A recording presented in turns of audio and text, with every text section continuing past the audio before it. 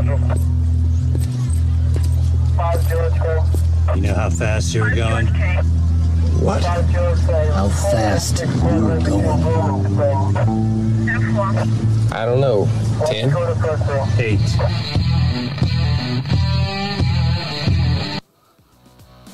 Be advised, this is an explicit podcast. If you're easily offended, get your panties twisted into a knot. Leave now. Run to your safe space. Get your little cloth for your tears. All the opinions expressed on this podcast are those of the host and his guest and do not reflect the opinions of any local or government agency.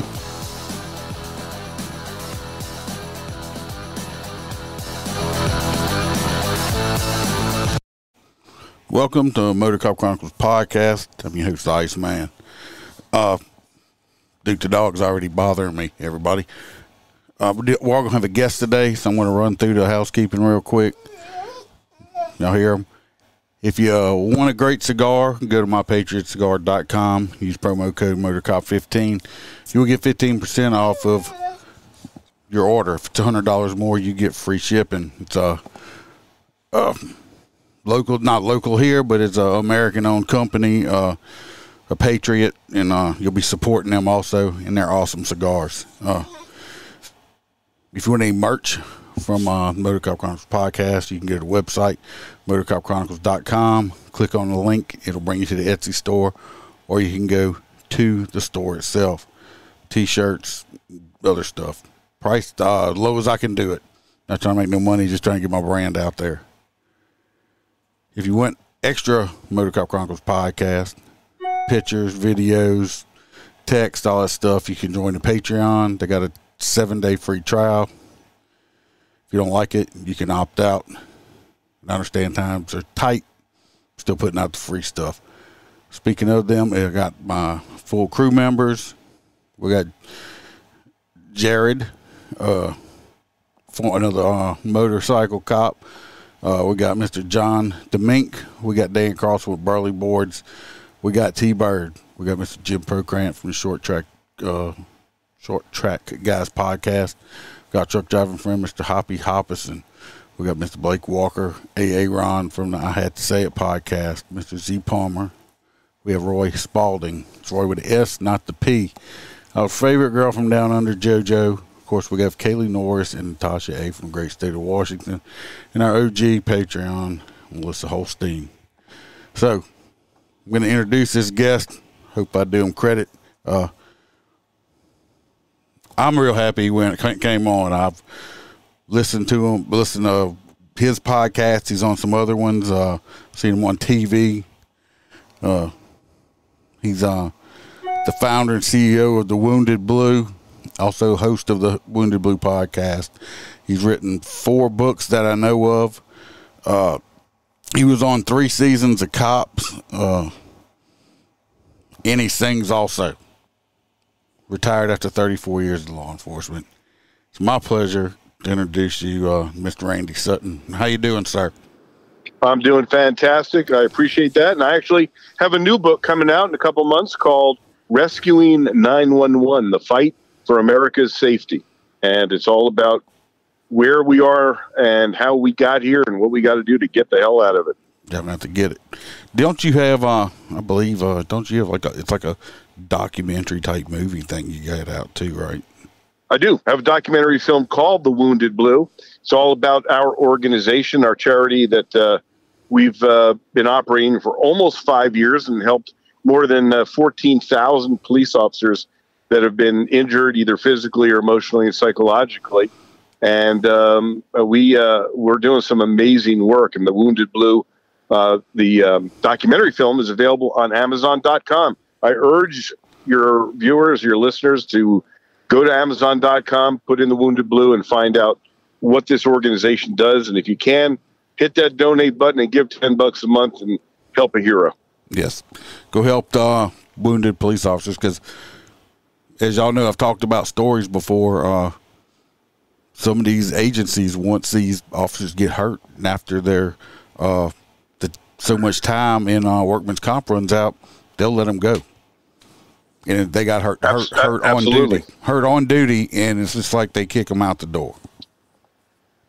Oh, you're absolutely right. It's absolutely shameful the way many of our police officers are being treated once they sacrifice so much for their communities and their departments. I mean, I can give you my example is, I did 34 years as a cop total. I did 10 in the state of New Jersey, and then got bored because I was a small town cop and joined the Las Vegas Metropolitan Police Department and did 24 years with Metro and retiring as a lieutenant. But I didn't intend to retire. What happened was I had a stroke in my police car, and that's what ended my police career. And then my own department turned its back on me and said, we're not paying your medical bills. And even though they were legally obligated to do so, as they knew, but they played the game, forced me to get an attorney, forced me to go to court, took over a year, and they were banking on being hopeful that I would die in the meantime.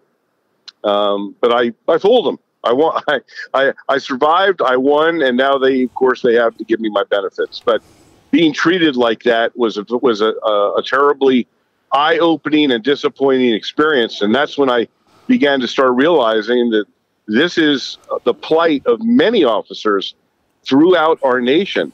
And, the stories of cops getting shot and then being thrown away, they're literally, it's happening every day. So we're fighting the good fight.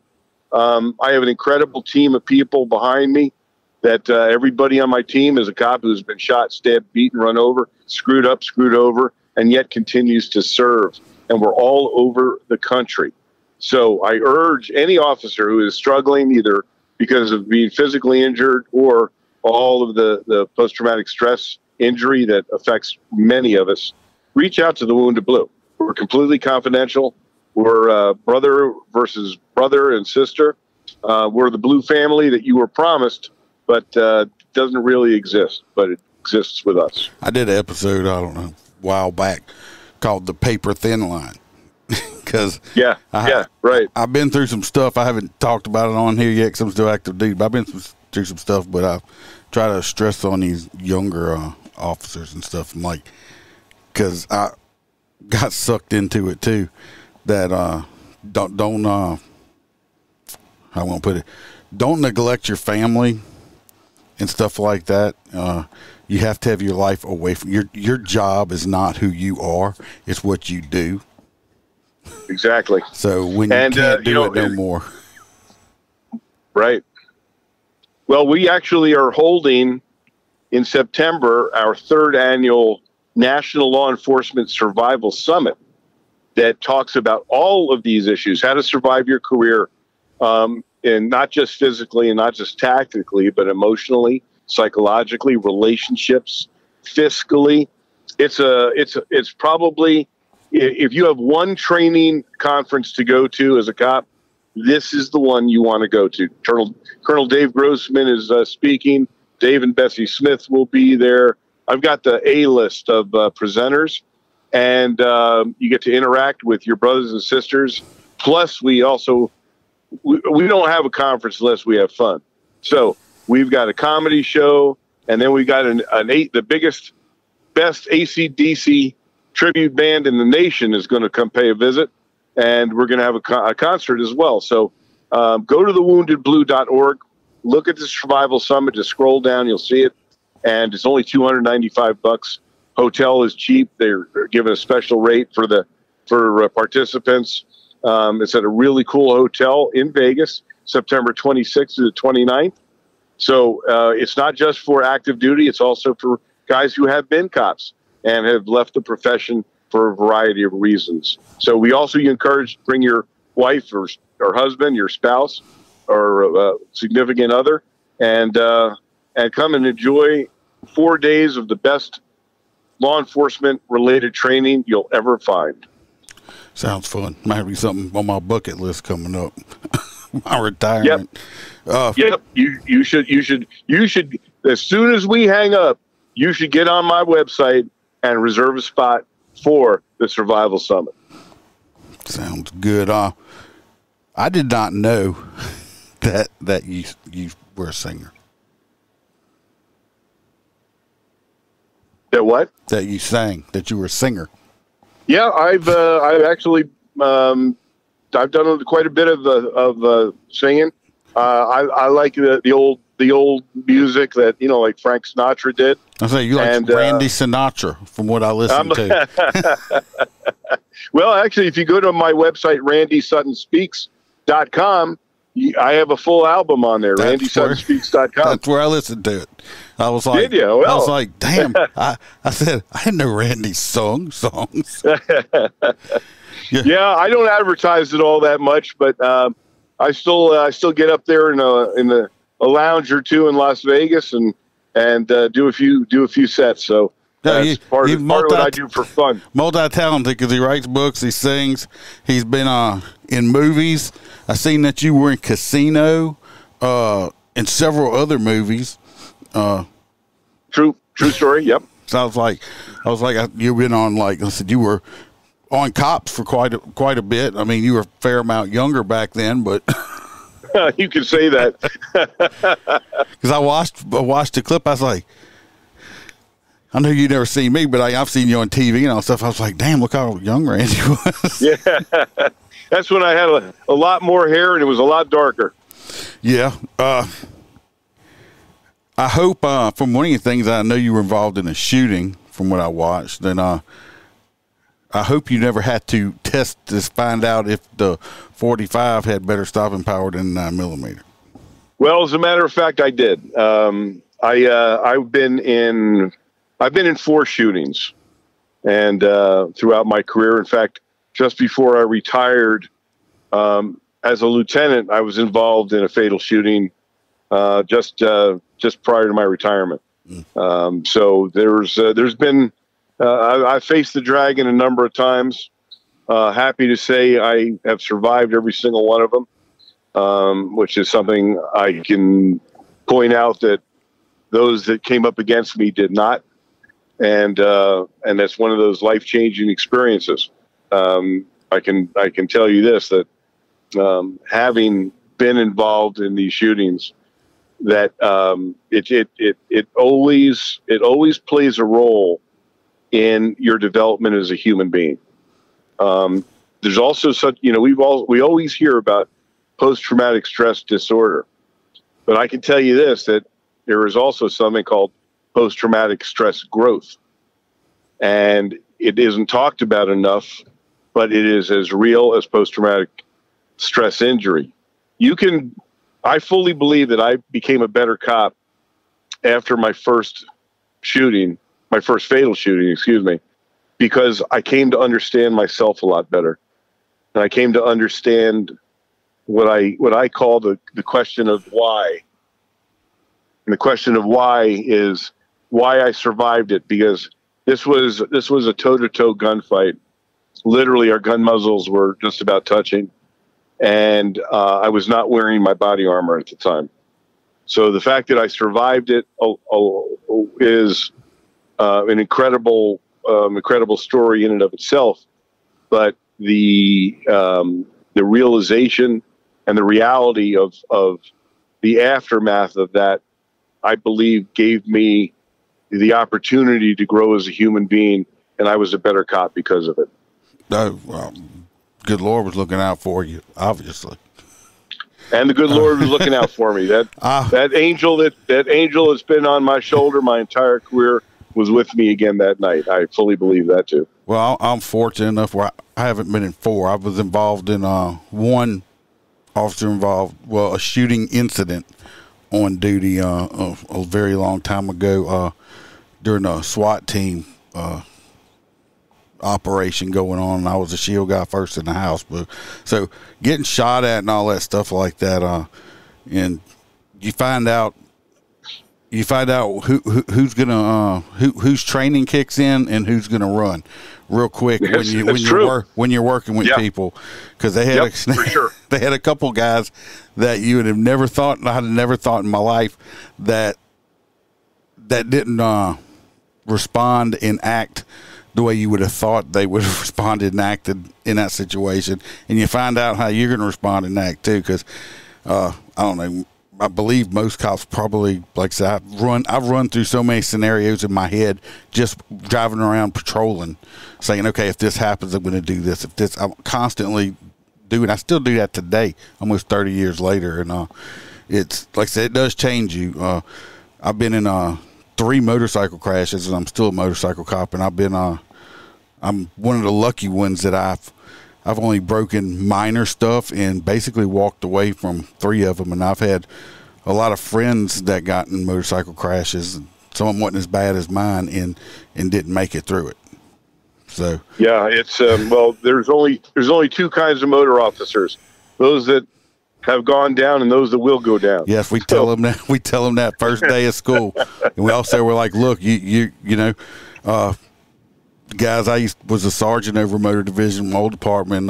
We would tell them, if you have a wife, make sure she's okay with it, and we need her phone number. And they're like, for what? And it's like, because when you crash, we have to call her if you're not able to. Yeah, so, that's right. And they for sure. Because I said we all exchange them numbers for the simple reason because most motor cops are, pretty much we're a close knit community, and I would rather my wife get a call from somebody she knows than somebody she's never met before. Absolutely, 100%. So, like I said, I saw you on Cops. You've had a tremendous career. I read that you were one of the most highly decorated officers ever at Metropolitan Las Vegas. That's true. That's true. I did have a great career, one that I'm very proud of. I've had some experiences that will stay with me the rest of my life, and that's as it should be. When you've spent as much time in the saddle as I have, in a patrol car. Oh, yeah. So I fully believe this that there is no more noble profession than that of being a police officer. And even today, amongst all the negative stuff that's going on and all of the defunding insanity and the politics, when it comes down to it, the American police officer is a hero for even putting on that uniform and going out onto the street. Because you are always a target. You are always in danger. And you, as a police officer, have the ability to change lives. You have the ability to save lives. And so many of these men and women out there that are out there literally doing the job every single day are true American heroes. And they need to be treated just like that. I was told, well, like I said, I'm about 2 years out from retirement, and I'll have my 30 hard flat. Is a street. Well, I was a sergeant at one time. I passed 2 lieutenant spots up because I didn't want to leave motor. But I'm not. I switched departments and started back at the bottom and decided just to stay a beat cop on a motorcycle cop. But it's like, so I've been a street cop for 30 years, and right at it. Now it's like, if I just feel like I helped one person out of all the times, it'd be worth it to me. Because with these kids coming up today, it's a different world out there. Everybody asks me now, they're like, say, man, you're going to do that drop program, which people know I have to work an extra 3 years. I get a very nice sum of money, lump sum, besides my full retirement. I'm like, I don't think so. They're like, you're just going to walk away. I mean, it's several $100,000. I'm like, they said, you're just going to walk away from that? And I'm like, I said, I'm a dinosaur. I said, I'm a dinosaur cop, and I'm scared. It worries. It don't scare me, but it worries me that I'm going to end up as a CNN article for doing my job correctly. And it's just I'm used to policing differently. I know how to police today, but that's not how I'm used to doing it. So, I don't want to have, 1 millimeter second of a hesitation because I got to think to do something different can cost you or somebody else their life, and I don't want to do that. Well, that's a real worry now. I mean, the unfortunate reality is that the world of policing has dramatically shifted, and there are more threats, not just physical, but political, that cops have never had to really worry about on the scale that they do now. I mean, now 15 seconds of a videotape of you fighting a suspect that you would legitimately use force can literally start riots. Yes. And wind up with you getting terminated by a spineless police leader. So yeah, these are very, very real. Well, it's just like you've probably seen it. I forget which state it was recent. It's most recent when they had a chase involving an 18-wheeler for 30-something miles. They end up spiking 18-wheeler. The guy gets out. They say, you know, the PD department released the dog, and the state trooper was like, don't. They say he was hollering, but he wasn't hollering. But anyway, bad guy had his hands up, but he wasn't listening to commands. Releases dog, guy gets bit. They done fired the guy already. Of course, I think he's going to get his job back because his own department said, according to their departmental policy, he did not violate any SOPs on use of force or anything. He did what he was supposed to do, but because, you know, basically he got fired because everybody was griping about it. Yeah, that's happening in departments across the country. You have spineless police leadership. You have political interference from the city councils and the mayors. And who do they take it out on? They take it out on the guy doing the job, the guy who literally putting it on the line. Yeah, throw you under the bus in a heartbeat. Literally in a heartbeat. So yeah, that's one of the things we deal with the Wounded Blue. That abandonment, that feeling of abandonment. I mean, it's very real. Sometimes, I mean, it's like when you get hurt on the job. It may not be the physical injury that gets you. It may be the way you are treated after the physical injury, when that suddenly becomes the post-traumatic stress injury that can be career-ending as well. Right. Well, it's like with me, I keep having to tell myself, so we get close to that point, because I'll also did an episode on it. It's like, how do you turn it off? How am I supposed to turn off being a cop when that's, you know, the majority of my life I've been a cop, and once I retire I'm a civilian? And it's like, how do you turn it off? Because I'm coming up on that part.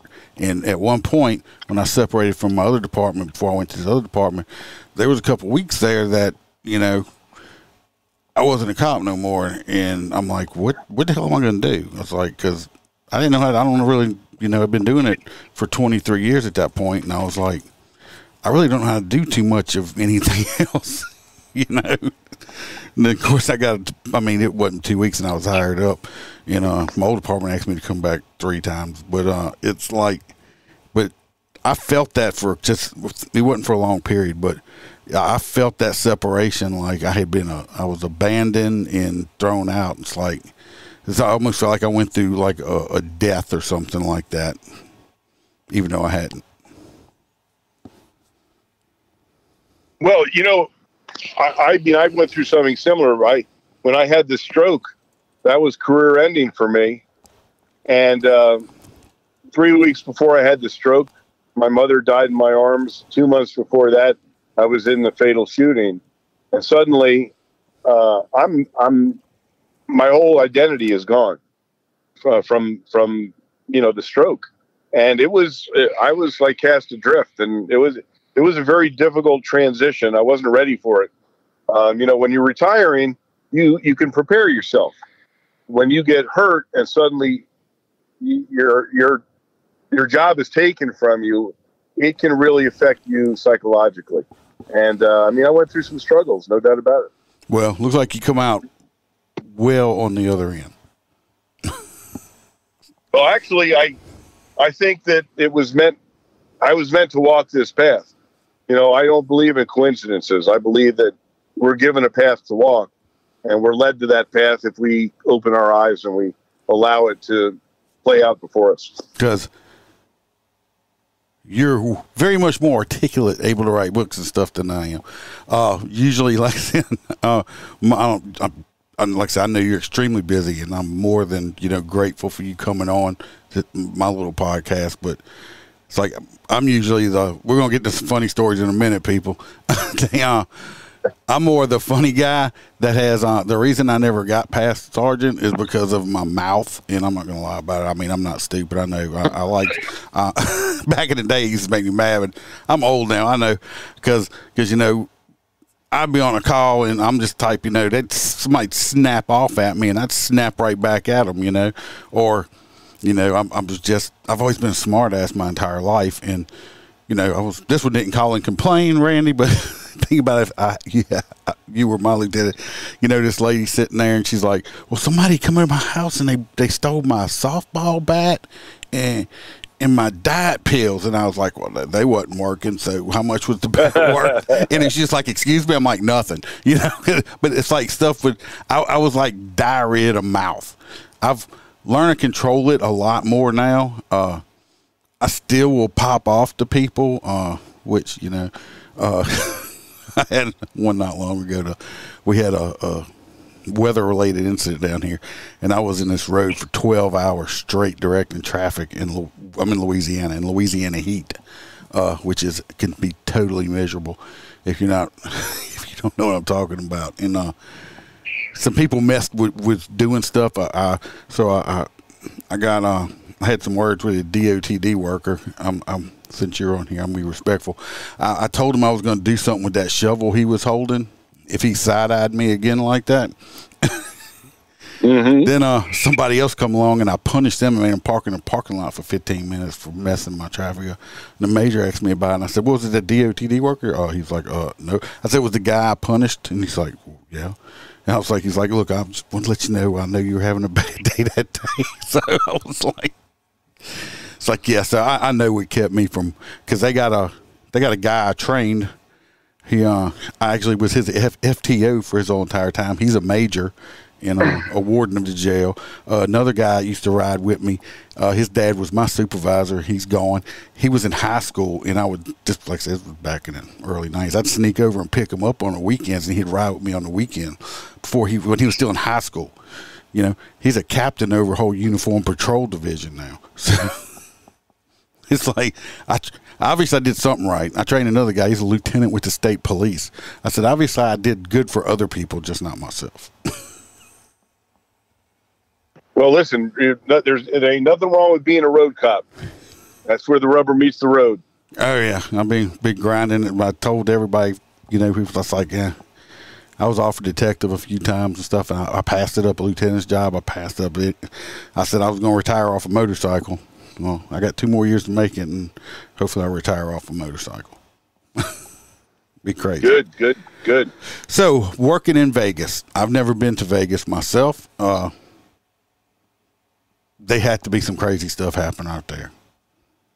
Oh, well, let me tell you, from going from a small town police officer to going to Vegas was an absolute, the world was different here. And, yeah, there was some of the funniest stuff. When I worked Vice for a short period of time, and I got to tell you, some of the funniest stories come out of working Vice in Vegas. Because most people think that prostitution is legal here. It's not. It's legal in the state of Nevada at brothels out in counties with less than 50,000 people, but not in Vegas. Although you wouldn't really know that because they got billboards with people that say "girls direct to your room," and it's basically a wink and a nod. Everybody knows what's going on, but you know this is what people come to Vegas for. So. But working some of the vice capers, I picked up this hooker, and you know, there's microphones in your unmarked car, and you have a backup that's watching you, and when you make the arrest for the soliciting, then your backup is supposed to come scoop them up. Well, they were using me, and there was a male hooker on the corner, and I was in a convertible car, no shirt on and a cowboy hat. You were? And they were using me for what we called fruit bait back then. I guess that would be politically incorrect now. But you had no shirt on and a cowboy hat. And I had no shirt on and a cowboy hat. And I cruised up to where this guy was, and he kind of gave me the nod and jumped in the car, and I went around the corner, and he solicited me for a sex act for $25, and I'm hitting the brake lights to notify and of course they're listening to the conversation, and I'm giving them the signal to come bust this guy out, and they decided that this was too funny, that this guy's like dive bombing me, trying to grab my crotch, and they're just laughing their butts off, watching from afar, until finally I said, hey, listen, I'm a cop and you're under arrest. And then the dude started crying. It was like, oh my God. So I didn't get a lot of satisfaction from that job, but there was some funny stuff that took place. Oh, they did that to you on purpose. Oh, absolutely. 100%. Yeah. Yeah. I mean, a lot of, like I said, I know I said something, somebody said something. I said, prostitution is not legal in Vegas. I said, they have, these, like the Pussycat Ranch and places like that. I said, but they have the brothels out in rural counties where it is legal, but it has to be in the brothel, not out on the street. And from what I saw, I watched some of that show on was that HBO a long time ago? They had one or something. Yeah, they sure did. Yes, and yes. It looks like you needed to, if you didn't have a whole lot of money, you'd have to take out a small loan to be able to do that, because it's not like it was cheap. Oh no, it's not. It ain't cheap. It ain't cheap at all. From what I hear, of course. Well, like I said, mine's from watching it. I mean, it was like, I was like, my God. It was. Well, I'm not gonna confess to anything, but it's about $350 back then. Yeah, from what I saw on TV, it was like they were charging like $1,200-$1,300. Like, yeah, that's right. I'm sure that's what it is now. But a lot of time has gone by since I paid a visit. Oh, I can imagine. So I'm sure y'all have to deal with a shit ton of just like basically drunk and disorderlies in the streets and stuff like that. Or oh yeah, I mean, this is when you're a patrol cop here in Vegas, you don't get any rest. You're going from call to call to call to call to call. Rarely are you not on an assigned call. So it's very, very busy. It all depends on what area of town you're in. There's a lot of just residential areas, and then there's of course the Strip. And they're all there. Here we're a combined sheriff's department and police department. So the departments. In fact, this is the 50th anniversary of the Metropolitan Police. That the Clark County Sheriff's Department and Las Vegas City Police joined together in 1972, and so this is the 50th anniversary, and it's interesting to have both county-wide and city-wide police powers, but it's very efficient. It's a good way to go. So that y'all are working in like together in the same area with the sheriff's office and the police department, or it's all just combined? Well, the sheriff's office is the police department. Okay, so but did y'all have an elected sheriff? You're both a deputy sheriff and a police officer, both. Okay, like dual commission. I got you. Yeah. So, well, it just seems like, I mean, it had to be a ginormous department, because it seems like just the street. Like I said, I've never been there, but the amount of people that are there, just like tourists or whatever, ought to be just crazy. Oh yeah, there's over 50 million people come here each year. So yeah, it's a very, very fast paced life here. Very fast paced life, very fast paced police department. One of the best trained police departments in the country, and still a lot of pride being a cop here. So how was it with working with the cops people when they were following you around? I know. Oh, it was very easy. All they did was throw a cameraman and a sound man in the patrol car with you, and whatever you did, you did. Whatever they captured, they captured. There was no, some people thought, well, are you supposed to do something? They just record you. That's all. And then if you get into some good stuff, then it may make the show. It may not. It was one of the things that you never know what was going to what they were going to actually like and not like. Because, you know, there's a lot of funny stuff that goes on, a lot of dramatic stuff that goes on. Yeah. And they just happened to get a whole bunch of great stories with me because I was a very active police officer. When they had, what was it, that show? They had a show that came out, I don't know how many, it was quite a while back, but it was basically, it was kind of like Cops or Live PD, but they followed like traffic cops around. I forget what it was called, but they would, like, you know, follow traffic cops around while you made traffic stops and stuff. And I went to administration and asked them if I could get in contact with them, and they told me that I already got in enough trouble that they didn't need to. This was before body cams and all this stuff, of course. And they were like, they didn't need to see any more than they already knew about me. So. Yeah, there you go. There you go. Right, right. And I was the one always. I actually, before, like I said, before body cams were even thought of, I used to carry a little tape recorder on a string that was around one of the lanyard around my neck, and audio recorded a lot of my stuff because I got tired of getting called in and accused of saying stuff I wasn't even saying. So I was basically many of us carried personal recorders with us. We did that back in the 90s. We did that because to cover our own butts. Yeah, absolutely. Yeah, I used to do that. Like I said, the department I work for now is, like I said, I'm South Louisiana. I don't work for the department I left from was a little bit bigger than the one I'm with now.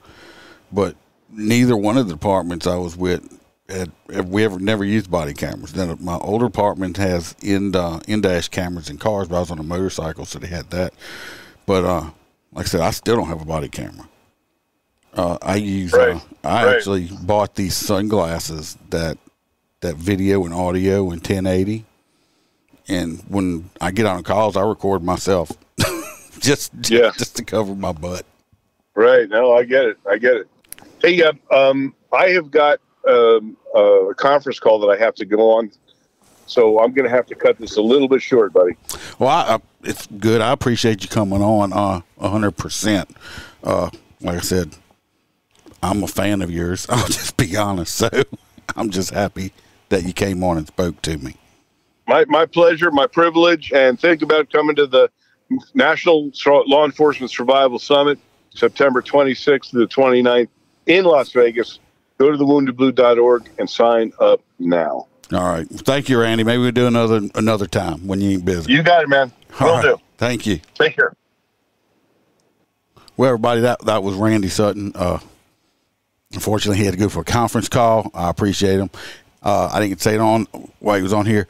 He on his podcast, The Wounded Blue, he does whenever he puts out episodes, he does a little end to watch thing. He's the one that made me think of doing one at the end of every month. So I hope y'all enjoyed it. Wednesday's coming up. I think I'm gonna have everybody here. I'm not sure. So hopefully I will. If not, you'll get me in Holstera most likely. And other than that, everybody stay safe. Watch your back. Watch your partner's back. Remember, we're not sheepdogs. We are lions. And to always smile, because the Iceman could always be behind you.